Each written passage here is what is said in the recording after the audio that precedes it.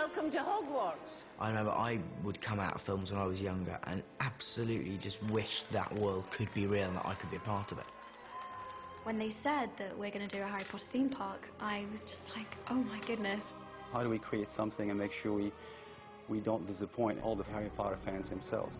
It's not just creating the place of the Wizarding World, but being able to take you on the adventure. And now we can actually sort of step into this amazing world, and I think all the fans are just going to love it. It's not just like a ride of Harry Potter, it's a whole world of Harry Potter. Well, you can watch it at IMAX, you can watch it on a big screen. That is cool. But to actually be there, awesome.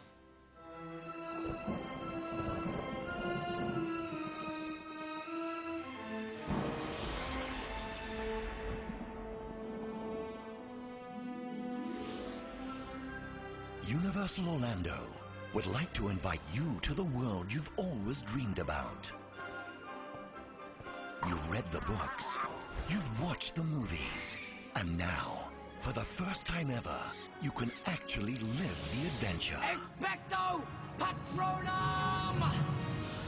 The Wizarding World of Harry Potter is located at Universal Orlando Resort in Florida.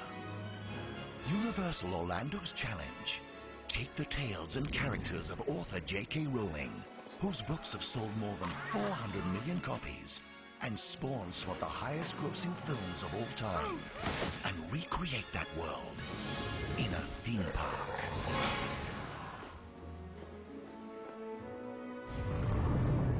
What excited me when I first heard it was the idea of this being a completely immersive experience. You've seen Harry's world, now live it. So many kids have said to me, I really, I wish Hogwarts was real, I want to go myself. We had been designing and building and walking around these sets for some years, and actually saying to ourselves, and by ourselves I mean the film crew, boy, this would make a great theme. You know?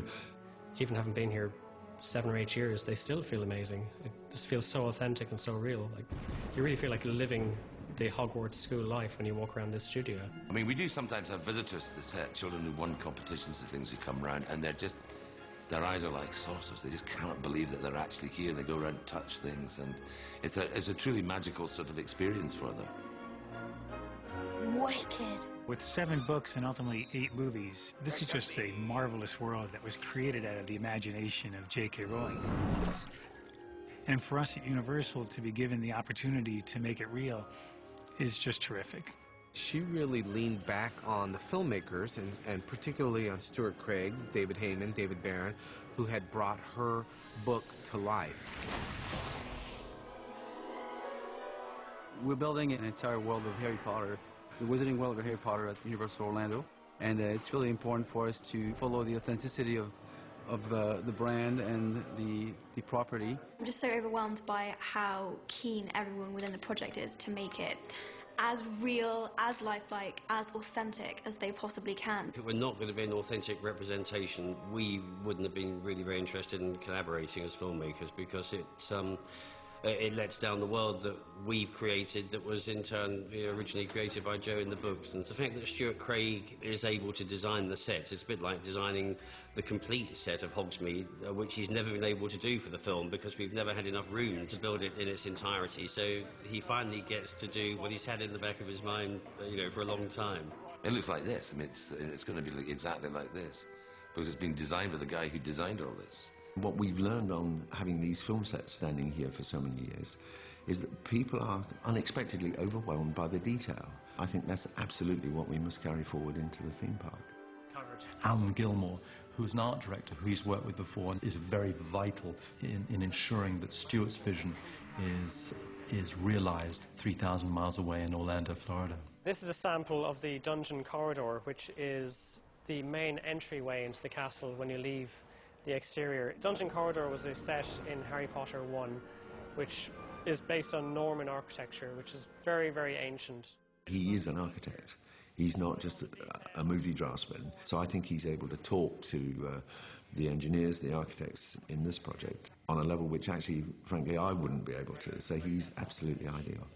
It was very exciting to carry the film design through to real architecture. and let the general public experience the sets that we've been in for many years, because they're so fantastic. This is being done to a level of detail that there just isn't a comparable to. I think there is nothing else like it in the world, and it's gonna totally blow kids away. Coming up, we'll take you on a tour through the streets of Hogsmeade. Then later, we'll step inside the walls of Hogwarts Castle. Put that light out! Sorry. All those moving portraits are the thing I'm very, very excited about, because I do think it's just going to be wonderful to see people's faces when a portrait suddenly starts talking to them.